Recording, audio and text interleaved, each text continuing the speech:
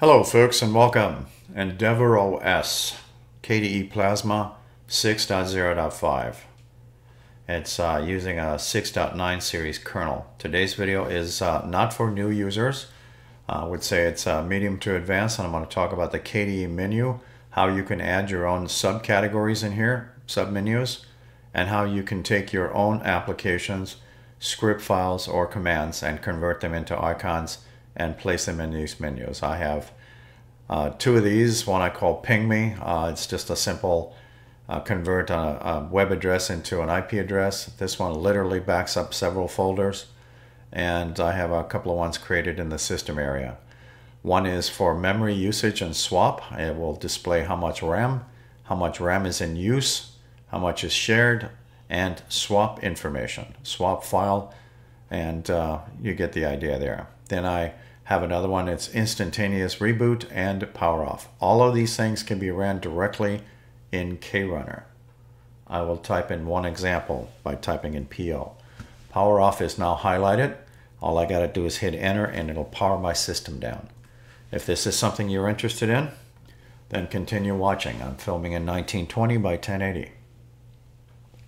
Again, this is not geared toward new users. However, everyone is welcome to watch. If you are a brand new user to Linux, I would just be careful. Certainly encourage anyone to learn. More importantly, folks, welcome. Filming in 1920 by 1080. If you'd like to subscribe, the icon should be floating above your time and date area. It's 360 plus videos, I think. They're all keyword searchable, and I do encourage new subscribers to read my mission statement. There's also some links in there for you. All right, I'm going to demo a couple of these. So the first one is going to be using a USB stick that's already formatted with extension 4 called USB Back 1. I created something in this menu. That something in this menu is created in my stuff called USB Back 1. It is an icon that I can distribute on the desktop, pin it to the task manager, and I can also use KRunner. I'm just going to type in USB. You can see that it found it immediately. And all I got to do is hit enter. And it'll actually start making backups. So this video is really not about script files. I have videos on script files. I'm going to be talking about this menu today. But I will show you some examples of it. I will click this one while it's busy copying 3 folders. Then I'll talk about this one. So right now it's in process. It's almost done actually. And this one here can also be run as a command out of terminal. I'll make it bigger for you. So it will show me the total amount of RAM in GI format, total used, free, shared, buffered, available, and also your swap if it is in use. This box will auto close in 20 seconds. I'm not using a swap file. I chose not to. When I set up my system with EndeavourOS Plasma, I chose extension 4, just my choice, and I chose systemd, which is default, and more importantly, I chose not to have a swap file because I don't use Hibernate. Hibernate is required when if you're using Hibernate, a swap file or swap is required. Let's put it that way. That option is there on your installer as an FYI. Now this is finished. It was 3 folders. I could have wrote my script to do more. I also wrote the script. If you notice, there was no file list while I was displaying that. I was busy showing you this other command here. But when I ran this, there was no terminal box that opened. That script file actually contains a command that displays file names. I turned it off using this menu editor that is located in here. I turned this off so it will run silent in the background and make copies. I didn't have to open this for you. The only reason I opened it was to let you see that it was doing something. Otherwise, it would have just done it all by itself, and then I can click that open later to find out my folders are here. The script file that I wrote for this also does deletions. In other words, it will sync these file for file, folder for folder. You can write your own script files. Again, I have examples of that on my YouTube site. So Ping Me is also a script file that just looks like this.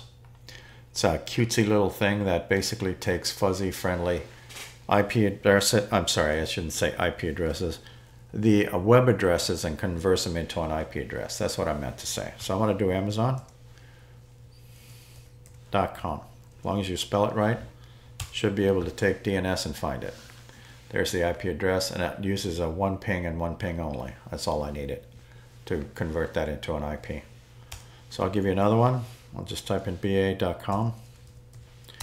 And there's the current address as DNS founds it, domain name system. And then I'm going to put a bogus address. I'll do ba.org. I don't think that exists. Yep, no address associated with hostname. So whatever you have for your applications or script files, you can make these things rather easily. So I created a submenu. I created 2 items in here. Again, lots of these little things may use script files, and you can use different options. You can also create these in existing submenus, like I did here. So in here, there was a lot of stuff that was installed by the system, but I installed these. All right, so these are instantaneous power off and reboot icons that are currently available in my system. You've already seen this, so I'm going to close that. So if I type in PO, there's my power off. All I do is hit enter. I'm going to hit escape and then type in RE for reboot. Reboot now. And hit enter, and then it'll start rebooting the system. Obviously, I don't want to do that while I'm filming, but you can see maybe some convenience to this. I don't need any icons on my desktop. I don't need to click anything in here either. These are just here for convenience purposes. You can also pin them to your task manager. Would I do that? No. These are too easily clickable. It is your machine though, but you'll probably find that you inadvertently click these once in a while. So I don't really care for them here. Now I have this memory usage thing here. That's not a problem. And I can also use terminal to get the same info. Let me make this larger for you. Frank is just a made-up name. So my computer name is Gemini 2. I'm going to type in MAN, free, to give you a definition and explain some of the way it reports memory. So starting at the top, I apologize. Display the amount of free memory on your system, free and used. And then also it does look at swap. Now down here, when you do the human readable, you can convert that. And now you can see what a gigabyte is and a megabyte is. So, all right, you can also highlight these, copy them, open up a browser and get a definition of that. I'm gonna hit Q and type in free. So this would be in raw bytes. So that's 32 gigabytes. And then I can do upper arrow space -H, human readable. Still too small? Is that better or worse? Maybe worse actually. Let's resize this out. Maybe that's better. All right, 32 gigs, GI 2.5, 35 MI. And you can see anyways, total used, free, shared, buff available, and the swap. I chose not to use a swap file during the installation process. If you need Hibernate, you're going to need swap. I have 32 gigs of RAM, that's why I chose not to swap. I'm also using extension 4 instead of BTRFS, and more importantly, it's system default. Okay, moving along. So again, you can create these icons in here. I'm not really going to get into script files. I have other videos for that. You can look them up on different systems even. They pretty much work the same. But you create your own fancy scripts and you make your own fancy icons. If you decide to use your own icons, you can certainly put that in your home directory.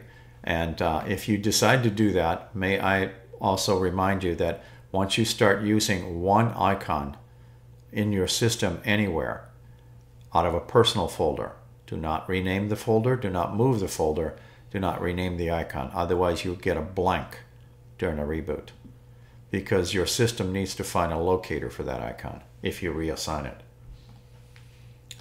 All right, so creating these in these submenus is something you can do there rather easily. So again, right-click Menu Editor. So I am going to, I created the ping me. I'll create a new item in my stuff. If I create it outside, then it'll be all by itself. So I want it in a submenu, and you can pick an existing one if you like. I'm going to hit new item. Test, test, test. Why am I putting so many tests on here? So I can find this easy. I'll do power off. Okay, just to give you that command. Find an icon. Again, you can use your own. But the rule is, if you decide to use your own, do not rename that folder, do not move it, and don't rename the icon either. Otherwise, you get a blank during the reboot. Okay, I'm going to do, what are we doing here? Is this power off? Yes. Okay, so I'm going to use shut, because there's a shutdown icon in here. It's right here, system shutdown. So I'm going to use that. That's good enough. All right, so the command line argument is this. You can, since I'm using systemd, we can do system CTL. So, try that again. Spelling counts. System CTL space power off. Always check your spelling also. Power off. All right, that's one command. You can also just use power off by itself. Now, my colleagues have told me that that's a little rough when you're shutting down your system, so they like to maybe recommend system CTL for a little gentler way of shutting it down. Either way, I haven't really seen the difference, but more importantly, if you want, system CTL space power off.